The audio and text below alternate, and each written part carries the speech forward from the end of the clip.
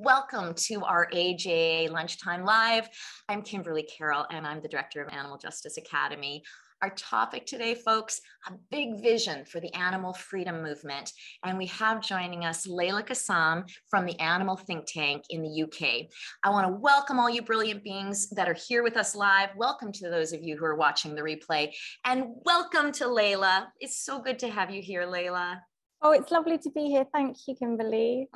So let me give you, before I start picking your brain, let me give folks a little bit of background, okay? So first of all, the UK-based Animal Think Tank, ATT, was formed in 2018 by Laila Kassam and others who felt that the key to taking the animal freedom movement to the next level lay in thorough research and planning and looking to successful major social movements for inspiration.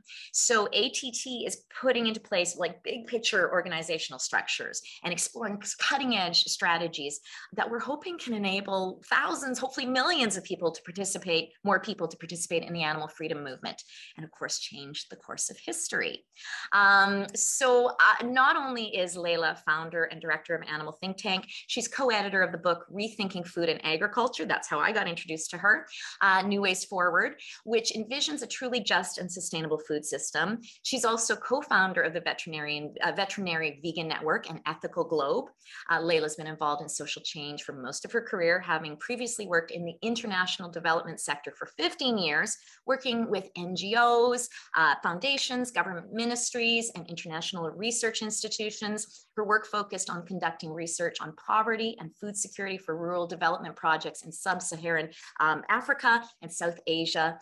Laila has a PhD in development economics. Laila, you're a bit of a slacker, aren't you?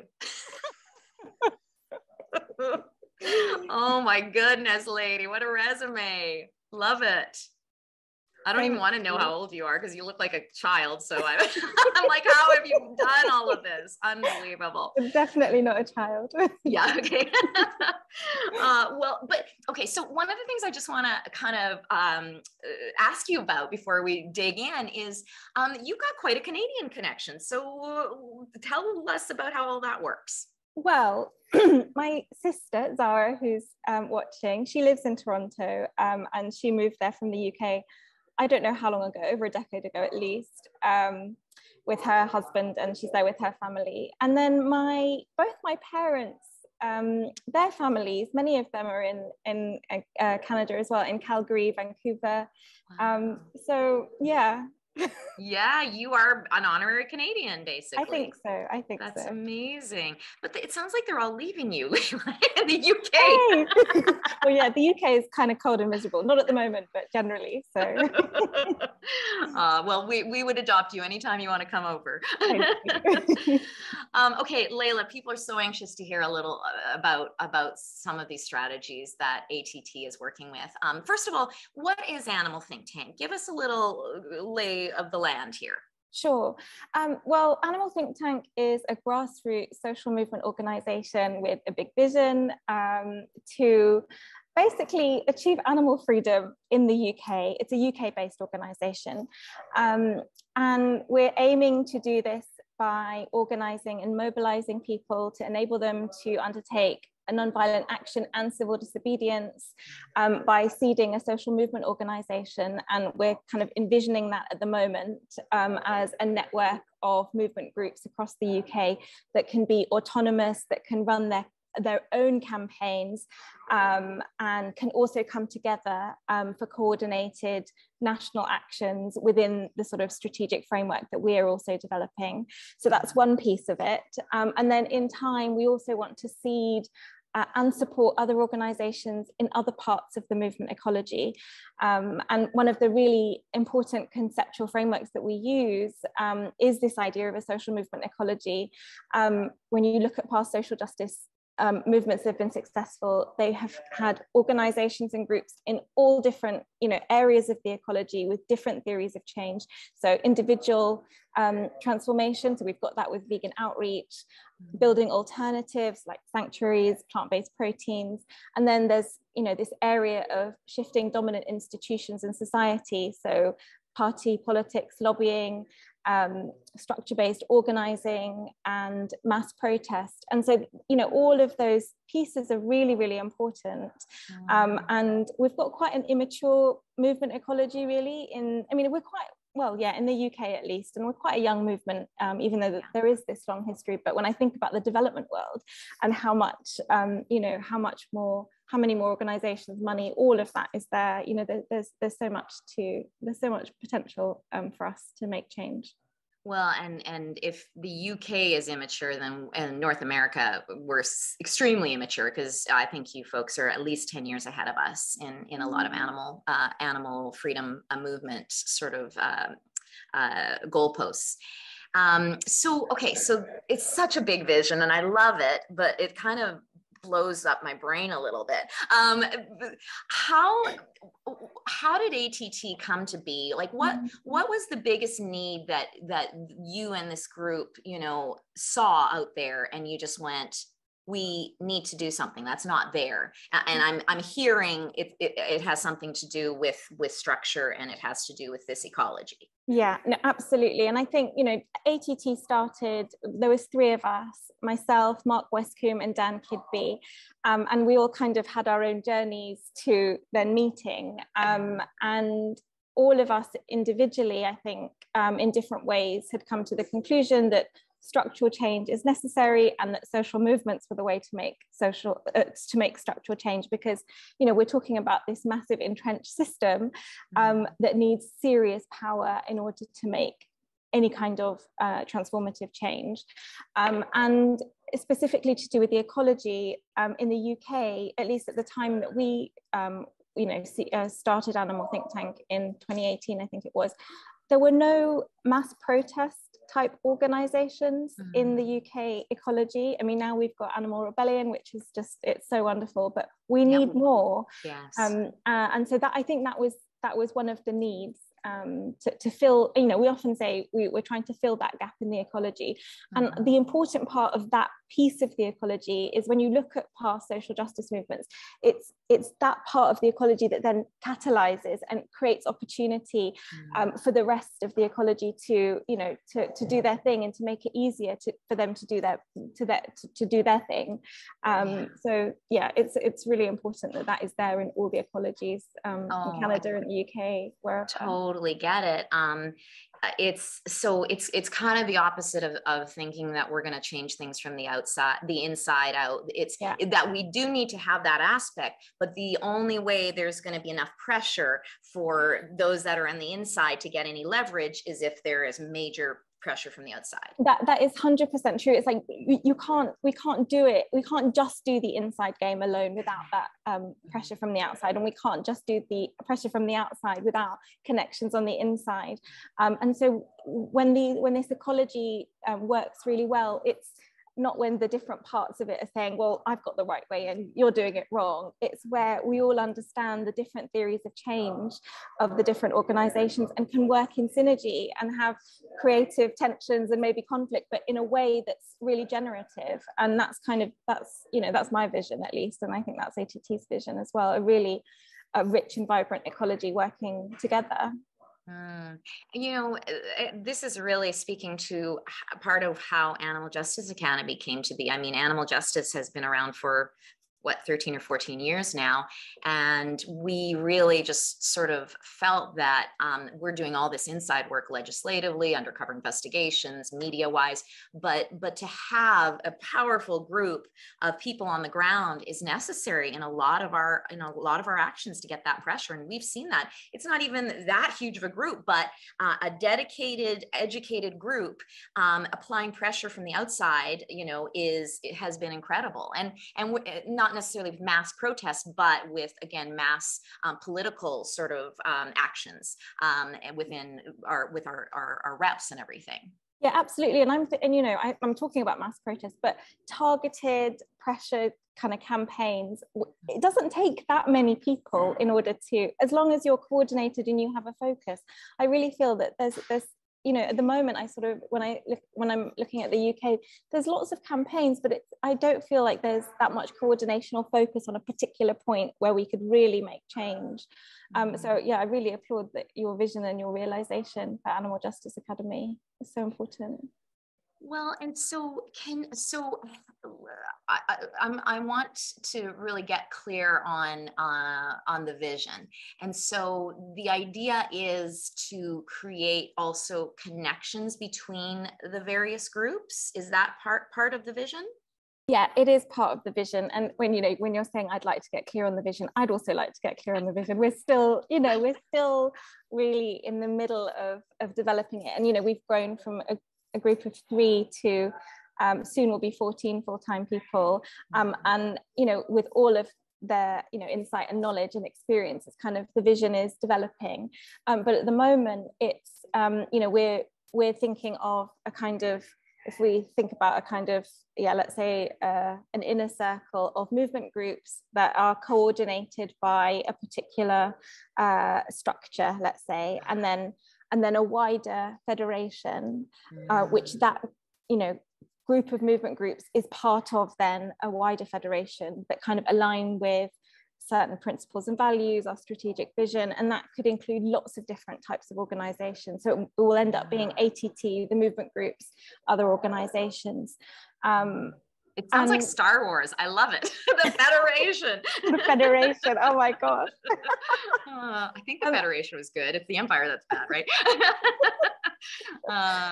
So that's, you know, and we've got a social movement governance person who only came on less than 6 months ago, doing research into all these different types of structures, what would make sense for us. And so far we've settled on a federation, but, you know, that will take time to come. First, we need to get the movement groups going.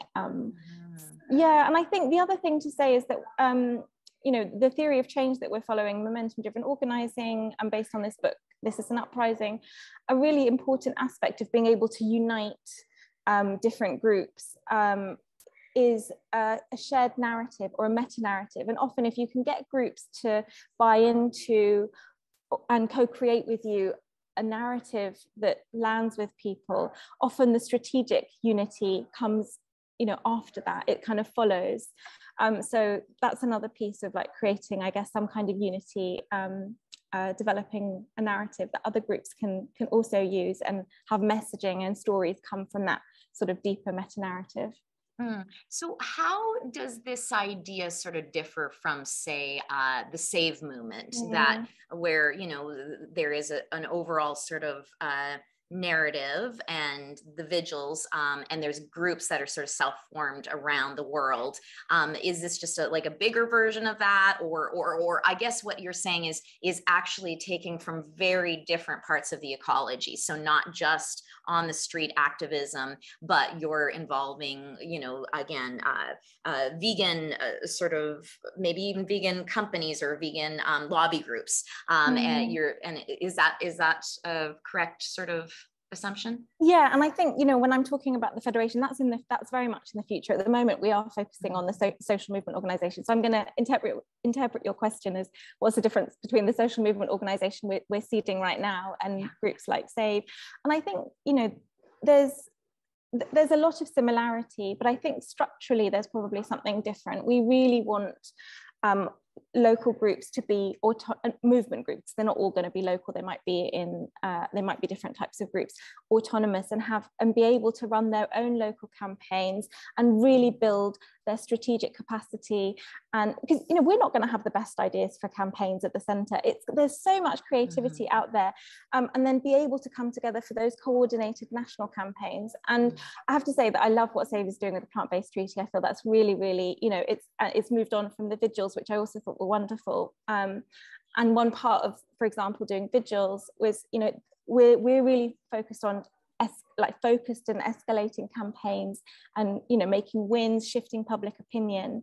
That's kind of our theory of change. So we might have a slightly different theory of change to some of these other organizations that might look similar on the outside. And I think the theory of change and the theory of power that underlies the theory of change is something that's really, really important to bear in mind when we're looking at these different groups. Interesting. Speaking of the term theory of change, I mean, that's bandied around a lot, but can you just give folks a little rundown of what that means and why you think it's so important for groups to have a theory of change? Okay, well, I mean, it is what it says on the tin. It is our beliefs of how change, or theory of how change is made in society. And I mentioned the theory of power being a really important part of that. So if our theory of power is what is called like a monolithic theory of power, where you imagine a triangle and power is located at the top with, policymakers and lawyers and lobbyists and government, which is, by the way, what we have been conditioned to believe, which makes us feel that, people don't have the power. Yeah, so that is right. So that is one theory of power. And often, there is a theory of change then that's like focused on changing those at the top through lobbying or through campaigning, CEOs or whatever it is. And then there's the social view of power, which is actually power is with the people, and we give our power away generally to those people at the top. But it also means that we can take our power back through, disobedience, basically, and not being, not giving it away. And so for us, that we have the social view of power, and most mass protest movements do, because it's people powered. But that means that our theory of change then is it's not about getting to government, it is about shifting public opinion. And then getting them to get to government. Yeah. And exactly, it's because it's the idea that government will follow once the public has shifted. And so with these mass protest movements, it is about shifting the political weather, as I said before. And so it's really focused on public opinion. It's not focused on sort of the instrumental demands of incremental reform. And your question was, why is it important? Well, if you want to make change, you need to know how you think change is going to be made. Otherwise, it's not going to be a very focused effort. And I think it's really important also to understand different theories of change, so you can understand what other organizations are doing and how those different theories of change can support each other. Because actually not one theory of change is correct. Like, we do need all of it. Not one theory of power is, it's like we've got different truths, different perspectives. So ultimately it all has to come together, I think. Well, and so at Animal Think Tank, you take a lot of inspiration from major social movements of recent times or much further back times. Why is that such a cornerstone of your mission? Why did you migrate to that? Was there a sort of turning point that you went, oh, wow, we are not utilizing some of the basics in the animal freedom movement? Well, I think going back to the beginning, or maybe even pre-beginning of Animal Think Tank, all of us had our different journeys, and I think there was a general sense for all of us, and I can't speak for the others, but I know for Mark, for example, his journey was like, he read this book about the transatlantic slave trade, and it was kind of like, oh my goodness, we need to do this for other animals. Dan had his own history being part of Occupy LSE, and was in that that social movement of Occupy, and I think that was very transformative for him. And for me, I've always felt social movements are really important. I just didn't know that I could start, or I could help create one. I was always somebody who would just go to marches or go to protests. So the thought that we could actually create something, it wasn't until I met Mark and Dan that I realized we could, and that idea is so exciting. And also I think it's such a cornerstone of our mission because A, it's so inspiring, and B, when you look at all of so many of the progressive changes that have happened in history, they've all involved some form of mass protest, civil disobedience, social movements, people power. And it's, it can be contested how much those play a role, but we can't contest that they have played a massive role. And because we weren't seeing that in the animal freedom movement, it just seemed like, and again, as I said about the structural change, like I don't, when I became vegan, I was an advocate. I wouldn't do outreach on the streets, but I would to anybody who would listen. And at some point I was just like, how is this going to make the structural change that I know is needed? Because it's the sort of, it's making cultural change, which is so important. We can't have the structural without the cultural. It's like two sides of the same coin. But yeah, I think knowing that we need structural change, I think was a real motivator for focusing on the social movement side of things. So it's like we are already doing a lot of these things. We are already doing protests and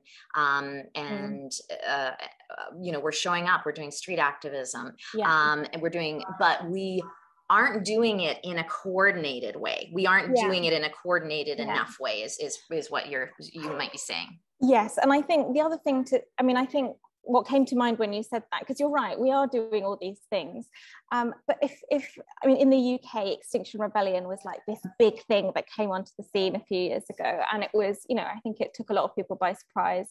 And it grew exponentially very, very quickly and created a huge amount of disruption and real moments, what people call moments of the whirlwind, where suddenly so many people were really getting inspired and starting to take action in the name of the movement. And they followed what we're following, this organizing theory called momentum-driven organizing. And so it's a particular way of building people power through using a non-violent direct action and escalating, campaigns where you really create this drama, because we're really trying to act, we're acting on society and we're trying to dramatize the issue to kind of really force it into the public consciousness. So that's called, escalation. So you might start with something, I don't know, I'm thinking about, let's say, the Nashville lunch counter sit-ins. They did the sit-ins, and then it escalated to a massive public march to the governor's house, and and loads of people were getting involved, and they didn't stop until they won. And so it's that kind of escalation, and then having the structures to absorb all of that momentum that is then created is something that mass protest movements historically have not really or had. Often it's a sort of flash in the pan and then it all just disappears. And so being able to, I guess, front load, channel it. Yes, exactly, into structures to sort of really take advantage of that momentum and train people up. So one of the ways is by absorbing people through mass trainings, putting them into groups. Extinction Rebellion did this really well. They would do trainings and they would put us into affinity groups so that you can give us the tools and the kind of, these are the roles you need to go out and take, independent direct action or whatever it is that you want to do. And then that leads to increasing public support and active public support. And then the cycle goes round again. So I agree, we're doing these things, but I'm not sure we're doing them in that way. Yeah, we're doing little bits, but it really is that organization factor. I mean, really being very deliberate about, and if you look at the civil rights movement, yes, seeding it with all these acts of civil disobedience, and then it growing and growing until they've got enough allies to do a huge march, and then you're right, like, what's the message? Where is that going to? What and I think again there are groups out there that are doing some of this, but it's just not it's not as coordinated as it could be for us to really have power. You talk a lot about in Animal Think Tank about the science of social change, and so that's part of what I'm hearing here is that maybe we've been driven a lot by passion, which is really important, but the degree of exactness and planning, it maybe that has been lacking a little. Yeah, potentially. And obviously we need passion, and social movements are the things that channel that passion and grief and frustration into actual action and change. And I'm thinking, gosh, do we talk about the science of social change? So it's an art as much as a science. But I think yes, there are some things which I think people who've been around on the sort of organizing scene would know. For example, this idea that if we want to make change, we need to get the active and sustained support of 3.5% of the population, based on a study by Chenoweth and Stevens, Why Civil Resistance Works, where they looked at over 300 national campaigns and found that none of them failed once they had reached 3.5% of the population active and sustained support, many with much less. And, you know, support, active and sustained support means voting, petitioning, you know, civil disobedience, like a whole range of things, persuasion. So there's bits like that that I think that we really do feel a part of our theory of change that come from evidence. And I would also say, you know, around the ecology and the movement cycle, there's a theorist called Bill Moyer, who was also an activist in many movements, including the civil rights movement, and became a social movement theorist. And he talks about the different roles that are found in the different social movements: the rebel, the direct action activist, the reformer, the citizen, and the change maker. So, and they can map on to what we have in the animal movement. So we draw a lot from, you know, different places. And then organizing methodologies. Marshall Gantz is somebody that we also draw from in terms of the relational community organizing. You know, he was he was an organizer in the oh my goodness, nonviolent farmers movement. Yes, yeah. With Cesar Chavez, and, you know, is now at Harvard and has, you know, written loads on it. So we do draw a lot on experience, on best practice. And I would advocate for people to read This Is an Uprising, because it's a really brilliant, easy-ish read. I couldn't put it down. And it gives such a great overview of a lot of the literature and the experience of these social movements. And I think that could inspire us a lot to take what resonates and help us do the things that we're doing better. With, you know, one thing I read through Animal Think Tank was about the Indian independence movement and how much Gandhi did strategizing and pre-planning for what years? Yeah, I mean, I often hear that it spent 10 years, 15 years strategizing. And I also, you know, have read that, you know, when he wanted to start building this movement, he realized that people weren't ready because they didn't know they were in power. And so he spent a year, you know, getting people to do local campaigns, so that winnable campaigns, so that they could feel their agency and feel empowered to then do bigger and bigger things. And I think we have to do that as well. I mean, I don't necessarily feel my own power. I mean, how many of us have really made significant change in the world in a way that's like, yes, I can really feel my own agency. So this project is as much for my own empowerment as it is for, you know, for all of us. And I think that excites me as much, you know, almost as much as the possibility of animal freedom. It's taking our power back. I love that. And Laila, I have to say, I was just talking to somebody yesterday about the animal freedom movement. Now, I always still struggle with what to call it. I mean, it was the animal rights movement forever. And then now that's kind of got a, you know, bad rap in a lot of the public's mind. And then there's the animal protection movement, but then some people feel like that doesn't go far enough. And then animal liberation movement, and people are like, I don't even know what the hell that is. But I love animal freedom movement. I'm like, that really resonates. I don't know. How about for the folks out there? Does that resonate for you, animal freedom movement? Yeah, there's a lot of nodding heads here. So did it take you a while to go kind of land on that? Well, no, do you know, it's so interesting, and I'm so happy to get that feedback, because one of our, you know, work streams, as I mentioned, is about narrative and framing our message in a way that lands with people. And the thing is that we often think that change, you know, we can change people by being morally right and having all the best arguments and, like, you know, reaching people's logic. And actually, we're emotional beings, and we have to be able to speak to people's emotions and resonate with their hearts, ultimately, from my perspective. And so in the Freedom to Marry movement, which the narrative team takes a lot of inspiration from, they shifted from the right to marry narrative to a kind of freedom to love, have families, etc. And that played a massive role in their success. And so we've kind of, you know, we're doing narrative research, and we've got a corpus linguist and all of that. But in the meantime, we're like, well, freedom clearly resonates with a broad spectrum of people. And yeah, like you, I'm like, what does liberation mean? It feels like quite a lefty thing. It's not going to resonate with, you know, the Yeah. majority of the public. And similarly with rights is again, you know, seen as kind of quite a left-wing sort of framing. And if we're trying to reach, and people like, oh, we're going to let cows vote? Like, it's just like, it just opens up the door for a lot of nonsense. So yeah, exactly. So I'm really happy to hear that. And I mean, we always joke that we're going to end up doing all this research and we're going to end up being called the animal lover movement or something like that. Because, you know, in the UK, at least, we're a nation of animal lovers. And if we're trying to reach people and help them identify with our movement, maybe that's the thing. So we might end up with something that we won't like, but if it resonates and it lands, then it will do the trick. Now, you know, it sounds like you are, ATT is so focused on what are the most promising activism strategies. And so what are some things that are coming up that excite you? I mean, we've already talked about momentum-driven organizing, extremely, you know, interesting narrative framing.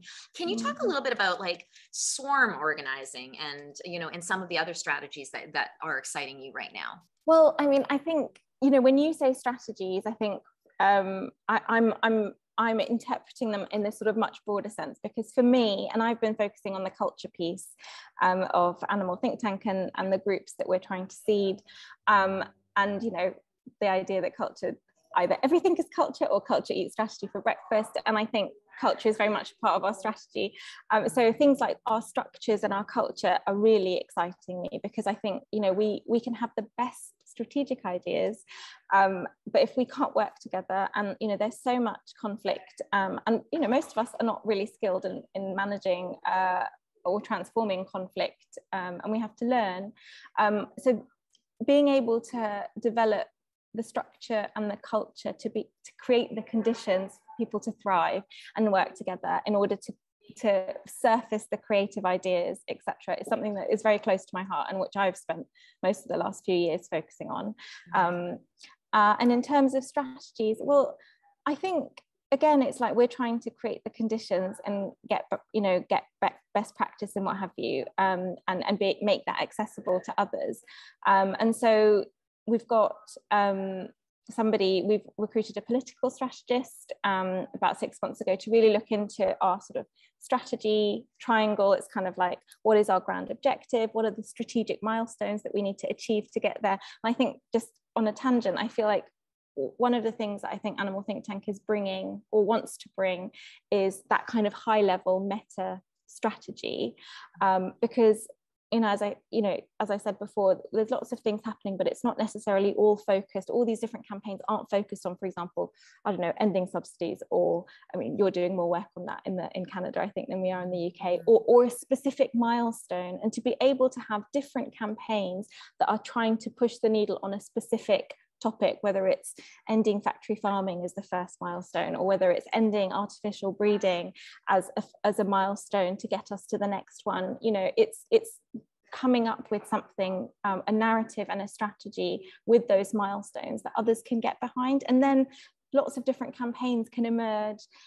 We're having a campaign one day next week where we're going to do a campaign planning session as the first campaign for our pilot local groups.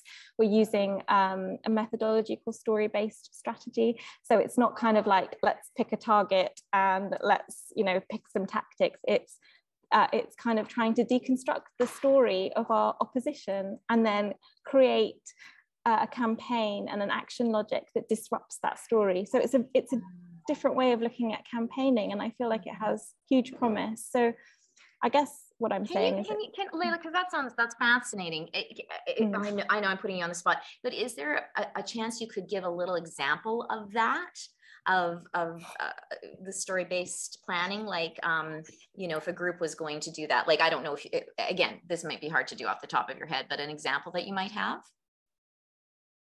Well, an example of the process, or of an actual final of the process. Well, it's funny because I just reviewed the process the other day, and I'm trying to think what were the, so it's kind of deconstructing. Well, okay, I think the first step is understanding what the goal, the target, your audience and your constituents are for your campaign. So it might be, you know, our first campaign, the goal might just be getting a bunch of vegans active, because, you know, there's a whole load of non-politically active or not non-active vegans and I think would be part of our base, or young people. So depending on who our constituents are, deciding who our audience is. Now, then the next stage would be thinking about, I'm probably doing this in the wrong order to the actual methodology, but it's thinking about the story of your opponent. So maybe it's, because you've picked your target. So it might be something really big about the story of speciesism, or that, you know, eating animals is natural and nice and necessary. And so really deconstructing that. And there are different parts. There's 5 parts to a story: the conflict, the characters, and I can't remember all of them. I'd be very happy to share a link to the handout that we're using. And then it's moving on to, okay, knowing your audience, and really understanding who they are, and then picking a point of intervention that really speaks to all the things that you've surfaced in the previous steps. And then it's how you're going to intervene, which is kind of your tactics, and how you're really going to, at that point, you'll have your sort of your counter story, I suppose, and how do you tell that story through your tactics and through your campaign.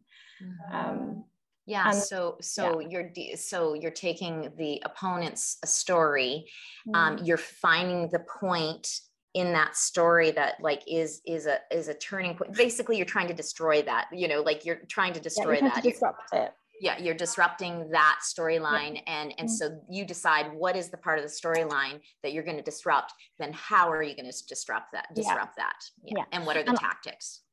Yes, and can I just say that I am the least expert in this. Narrative is not my field, so no problem. I put you on the spot, but I was just so sorry. No, I was fascinated by it, and please, I'm going to ask you, you know, for you to give me a little list, Laila, of some of the things you've mentioned. We've put a few of the links in, but so that I can share it in the Animal Justice Academy group, Facebook group, and because people are asking for resources, that would be great. And there's so many resources on Animal Think Tank. Right? Yes, what I would say is that most of our key resources are on our website, but I will, you know, we've got a reading list and, you know, various courses, and I don't know what else. So I'll definitely share that with you, and some of the other things that I've mentioned, and anything else I can think of. Okay, so let's bring it down, because, and I think we're really enjoying the vision and the headiness of this. But if you are someone who is starting an organization, starting a group, okay, say you're volunteering, no, not even any staff people, what do you feel would be a couple of the first things that they should consider as far as not just jumping in without deliberateness? What, you know, would it be a strategic vision? Would it be a theory of change? You know, what would you say if you were starting at that, you know, knowing that they don't maybe have tons of bandwidth, but, you know, to get started on the right foot? Yeah, well, I think the first thing I would say is to educate yourselves a little bit, and read some.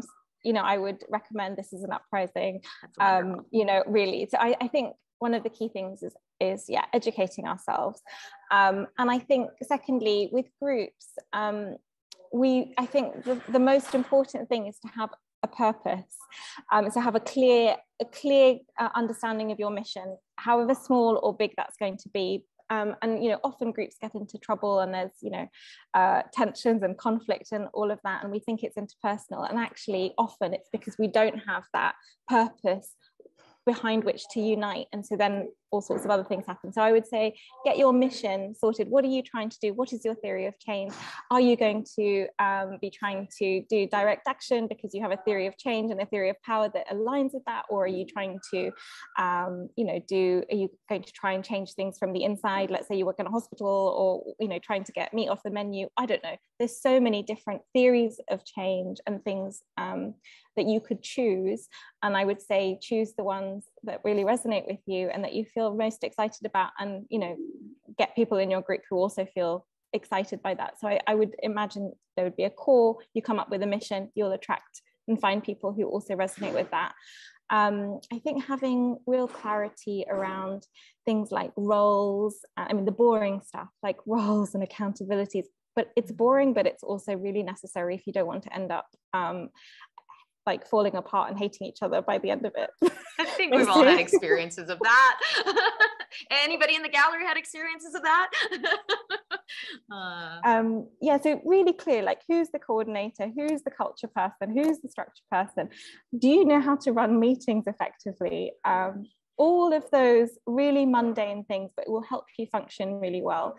And I think once you've got those, and I think also spending time building relationships and psychological safety and trust in that group, I think those are the ingredients for me to really start becoming effective and performing.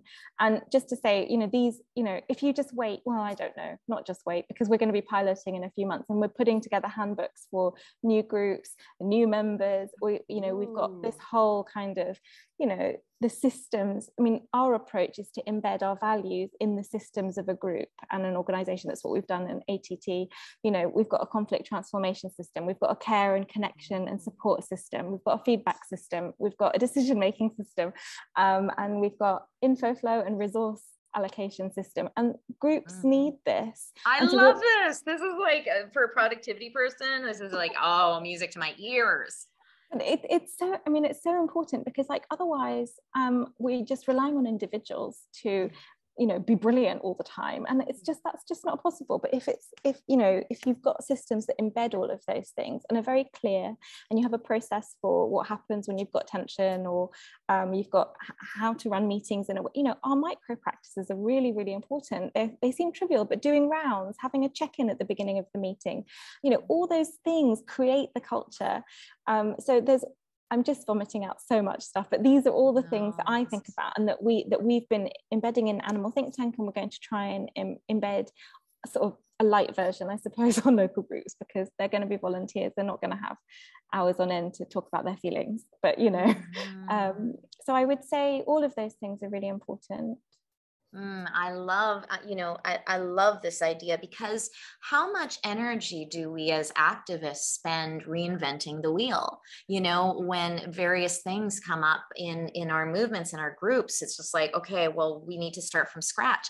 There's too few of us to do that. We need systems so that some of that stuff is just taken off of our, brain plate, and we can just really concentrate on creating the new stuff, So I love that. And that's wonderful. And that is exactly what we're trying to do with these groups. It's like we've done a whole load of thinking and reading, and have trying to give the groups resources that they can actually use and that are straightforward, and processes for them to then iterate and evolve them in the way that their groups go.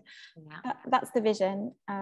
So when is this document coming out? And Laila, can we have a Canadian arm of Animal Think Tank? Because this sounds amazing.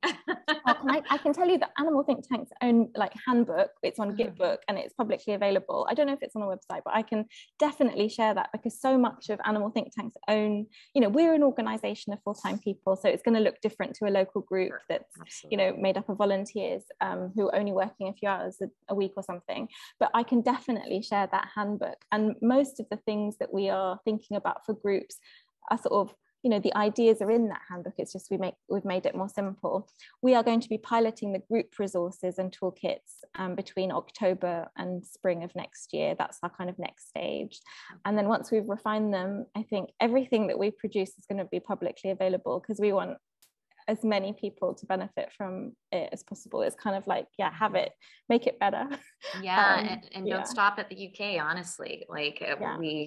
And so Laila, as soon as you have that, you're going to send it to me, and I'm going to distribute it to the community. Okay. Totally. Absolutely. And I also wanted to say that if anybody's listening and knows anybody in the UK or is UK based who is inspired by any of this, we're trying to, we're recruiting. We need another 15 people to be able to really manifest this vision. So please do get in touch if any of this resonates with you. Amazing. Laila, we have a couple of questions. Do you need to jump off right at one? No, and I feel like I've just seen somebody put the handbook in. Great. Yes, the handbook is in the chat. Jay, you're the winner. You're so awesome. I love Jay. Okay, awesome. So if I can take a few extra minutes, Laila, because we still have almost 50 folks here on with us that haven't left us, and I would like to honor some of these people. And we've got quite a few watching on the Facebook live stream too.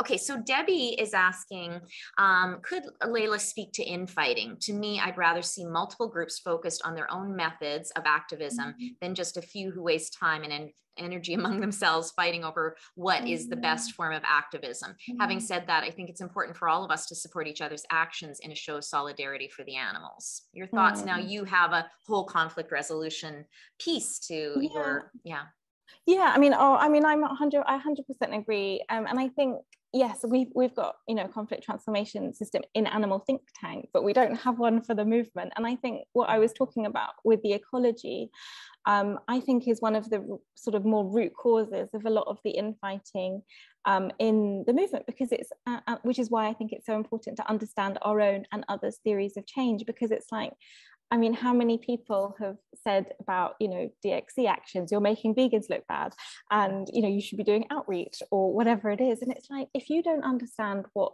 they're trying to do, you're going to think, oh, this is making us look bad, or what are you doing, or whatever it is. So I think that's one piece of the infighting that I think could be cleared up by having a clear understanding of different theories of change and where different people are at in that ecology, and having, respect. I also feel like we each have a unique contribution to make. We each resonate with a different part or a different way. I might be brilliant at doing one-to-one outreach. I'm not, so I'm not going to do that. I'm much better at doing research and coming up with, systems. So, I'm going to do that. So I think, and the world is different, Laila. There's so many factions in this world. So we need so many factions of our movement to be able to reach out to all those different factions of the world. 100%. And I would also say that who knows what is the right way? I don't know. I mean, we're using the best, that we have, and we're doing the best that we can, but who really knows? I mean, we're dealing with a complex system, and it's going to take all of us, and it's not going to be linear. It's going to be, one change here is going to have some ripple effect here, and we're not going to know that it came from here. So I think it's futile. And often when I think about, and myself, I'm involved unwillingly in conflict or tension, I'm just like, what about the animals? Like, really? I mean, we've got so much energy, and I think part of it is that we are so, I mean, I'm going off on one here, but like all of us carry wounds. We carry core wounds from our childhood, and most of that is unresolved. Speaking my language, lady. And then we just project that onto others, and we have a filter, and we see everything through that lens of our wound, unless we can create space inside and create some witness to be able to be like, actually, you know what, maybe this isn't exactly what I'm seeing, maybe that's not what's happening here. So I think there's so much of that. So absolutely. I totally agree with that, Laila. That's the work I'm really involved in, is how do we heal the wounds in the helpers, in the change makers, so that they can be more clear seeing, and put most of your power towards the mission, as opposed to feeding and trying to soothe your wounds, kind of thing. Oh, 100%. And I could do a whole other hour on this, because this is so interesting to me, and it's really linked into this idea of feeling our own power and reclaiming our power. We are constantly giving it away to others to tell us how to feel, and that's governments, that's also to the person that we're working with. It just, and we would be so powerful if we could just take it back, but like there's all this healing to be done, and I'm just like, what potential do we each of us individually have? We're probably only 10% of our true full potential, and that would be so massive for creating change in the world if we could focus on that rather than on fighting each other. Jay is asking, so I wonder if allyship, if we could discuss allyship with environmental groups. For example, how harmful factory farming is for the planet, and that we need to migrate to plant-based foods to stop the pollution that's created in this industry. Now, does your work with ATT, Laila, talk a lot about intersectional work with other social justice movements? So we've got this sort of deep ideology document that we're creating, which is kind of like, all oppressions are connected and mutually reinforcing, etc. This is just one piece of a bigger piece. We're about animal freedom, and because everything is connected, there are going to be different ways to get there.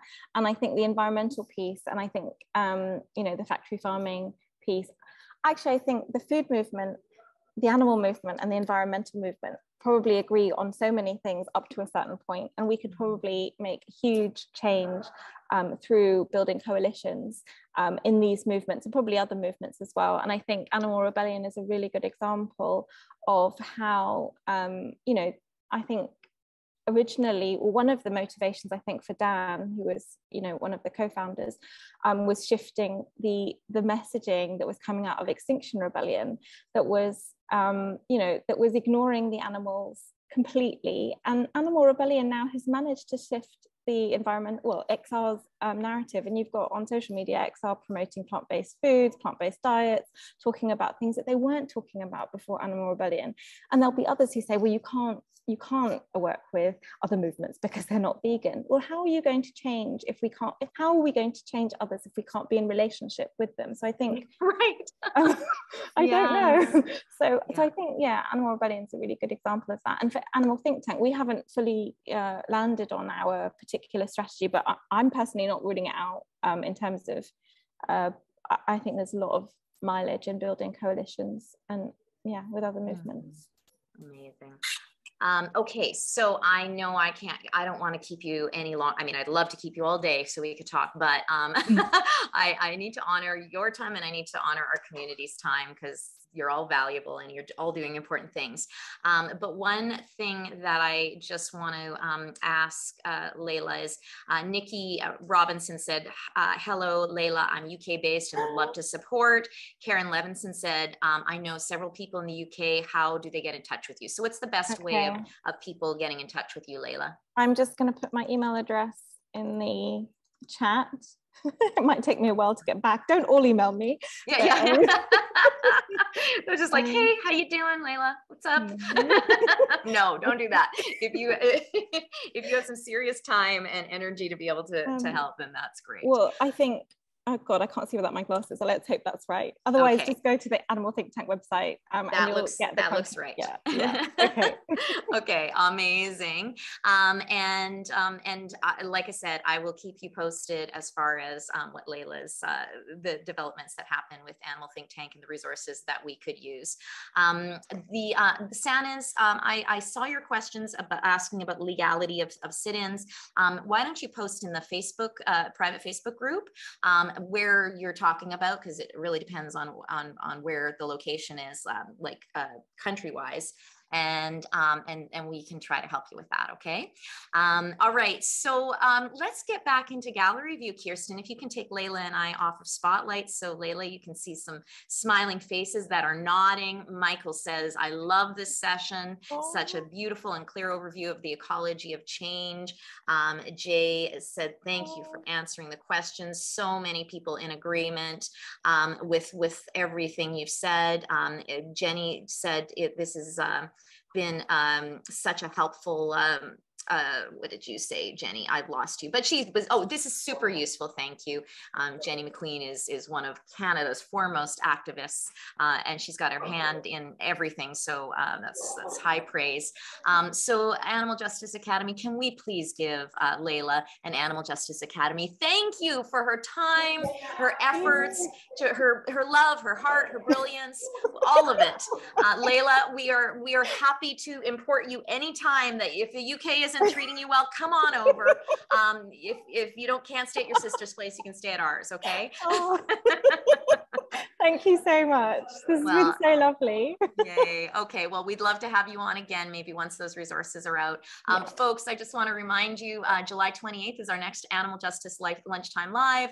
The topic is Vegan Investing 101. It's with Justin Manning, who is a vegan financial advisor. And I think Justin's going to bring some guests with him so that we can cover a whole bunch of areas of vegan of investing and financial. So I hope you'll join us. And folks, I hope that you have found this inspiring. One of the biggest things, I'm going to take away from what Laila said is she didn't know she could start a movement. And all of us, can start our own little factions of this animal freedom movement. So figure out where your little corner is, and let's get organized and let's get out there. Thank you, everybody. Have a wonderful rest of your week. Laila, thank you so much. Thank you. Bye. We'll talk to you soon, everyone.